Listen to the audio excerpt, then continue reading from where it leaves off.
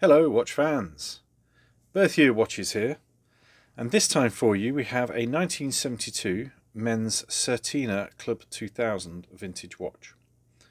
Now this is a manual wind watch, and despite this brushed effect to the top of the case, this is a chromed case. It's not stainless steel, but the condition is pretty good. There's just a couple of small marks and some dirt we don't seem to be able to get rid of around the edge there. I think we need to take a second go at that. So what do you have? Manual winding, in-house Certina movement, beautifully finished.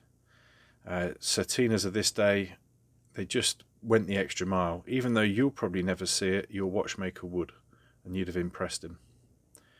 Semi-quick set date. You've got the centre seconds hand as well. It's quite a chunky case too for the time. And we've fitted this 18mm rally style strap, but you know, most straps would suit this. And you've still got the original signed crown. As you can see, the dial is exceptionally good. The crystal's new. What a lot of watch for the money. These would have been competitors of Longines and Omega.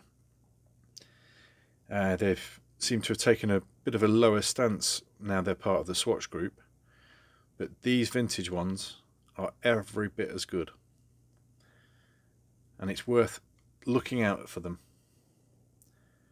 You can see this one on berthierwatches.com, where you've got more details including photos of the movement, all the dimensions, a wrist photo, everything you might need, and of course the price. Thanks for watching.